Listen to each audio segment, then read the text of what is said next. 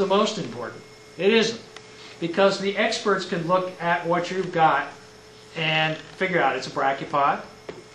If you know it's Platystrophia, great. If you know it's Platystrophia ponderosa, fantastic. Put it down. It's okay to guess. Because if you say this is Platystrophia ponderosa and somebody else looks at it, nah, it's Latacosta, they're going to relabel it Latacosta. And they actually have experts in each of the phyla or the particular type of fossil come in and sit with drawers in their particular expertise and make sure things are in fact scientifically labeled correctly.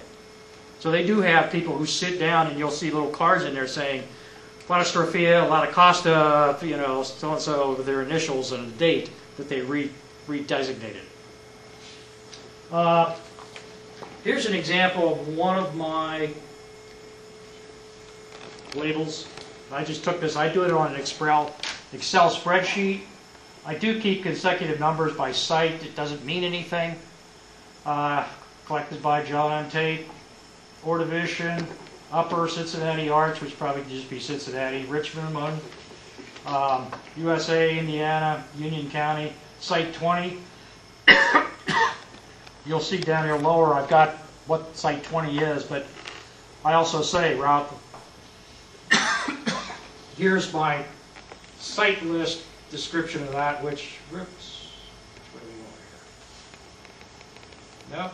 Repeated on the label, because this is separate. This is a list of sites I keep in another spreadsheet. It may get separated from that label. So you want to put everything, and then I can put Platystrophia ponderosa right here.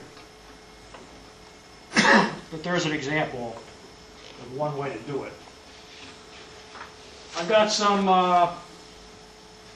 do's and don'ts. Okay? When you go collecting, you got a bag of fossils, you got 5 bags of fossils. As soon as you get back, take a sheet, any type of paper, write on it the location, St. Leon, and put the date. The reason is, 3 months from later, you look at that bag of fossils, particularly if you've gone on another field trip. It's this from St. They all look the same. So it's so easy, right after you get back, put a very temporary label in the bag, and when you look at that 3 months later, you're like, oh yeah, this is. You'll save you. I don't know how many times I've gotten a bag and said, it becomes junk at that point. Do separate fossils by gender and species, and then include a full label in each bag or box. The reason is if you throw trilobites in with echinoderms, with brachiopods, all came from. If the Museum Center was to accept those, they're going to separate them out into echinoderms, into brachiopods, and you've only got one label in there. And the label will go with one group.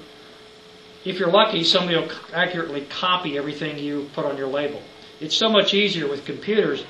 Print 6 label. I have 20 to a sheet the way I do it. And just cut them out and stick them in, separate them out. You can do it by species. You can see a bunch of them that you think are Latacostas. Put all the Latacostas together. They're going to stay together. Put a label with them. Don't mix all the fossils from one location in one bag or a box with one label. That's the same thing. The fossil will eventually be separated by type, and the one label will only stay with one kind of fossil. And that leaves, those boxes down there, beautiful specimens, no label. I can guess, but we don't guess. Unless we got a label, we don't, I can tell Cincinnati stuff, probably where it came from. We don't make the guess. You're supposed to use permanent ink and, if possible, acid-free paper. Acid-free paper is hard to get. All right? If you can't find acid-free paper, use good quality paper. I've seen labels that are on the back of bank deposit slips that are 100 years old. One was on a pool hall receipt, in fact, for Montgomery Road. Back of a pool hall receipt. They'll last. They keep all the labels. If you temporarily write the pencil and stick it in there in the back of an envelope, that'll stay with it. If you kept it, we'll keep it. All right. So But I mean, the best thing is acid-free. If you can't get a good quality paper, get some good computer ink and print your labels, and that way they'll last the longest time.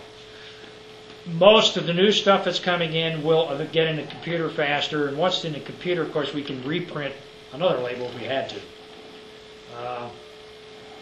One thing, don't use odd abbreviations or code name locations. You may probably remember there was a place we all called the Arby's site over in, well, why? Because there was an Arby's across the street.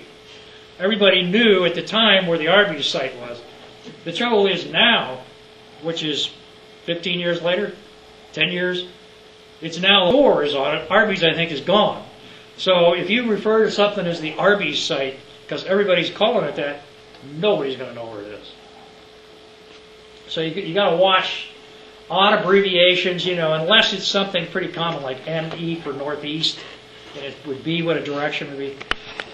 People aren't going to be able to figure it out. So just, spend a little more time, write it as whatever you want out.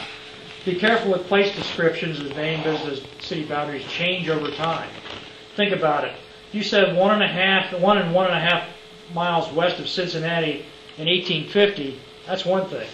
You said it in 1925, it's another thing, and by 2010 it could be a third thing.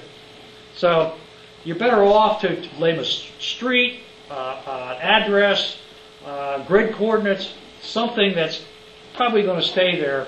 Even though street names will change, if you put the date in, you collect it, people can go back and do the research and figure out what you're talking about. Also, you can write, if you got a slab, you can write on a fossil with permanent black ink, with a magic marker, permanent one.